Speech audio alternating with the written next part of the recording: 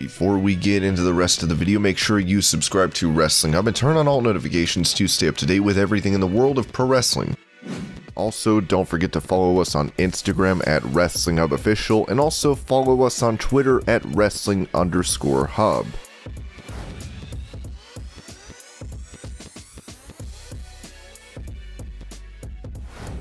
Nature Boy Ric Flair recently took to Twitter to let fans know that he and Wendy Barlow have split up. As he wrote, "After taking some time apart, Wendy and I have decided to go our separate ways. Please respect our privacy and our families during this time. I will love and cherish all of our memories together forever, and I will forever be thankful for all she has done to make my life better."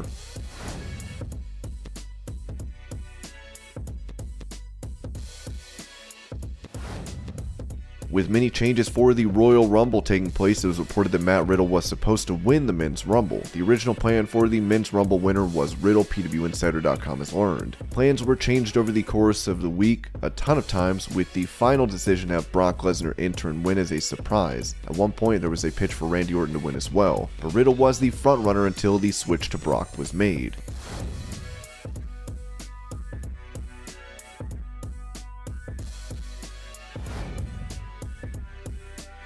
I've been asked a ton about when I'm coming back to wrestling or if I'm officially retired, so let me go ahead and answer that now.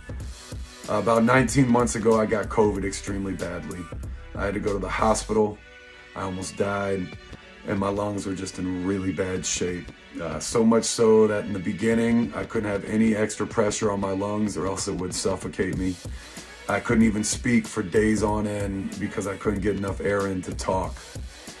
Maybe the scariest part of the whole thing was the fact that the doctors had no idea what to say because it was so new.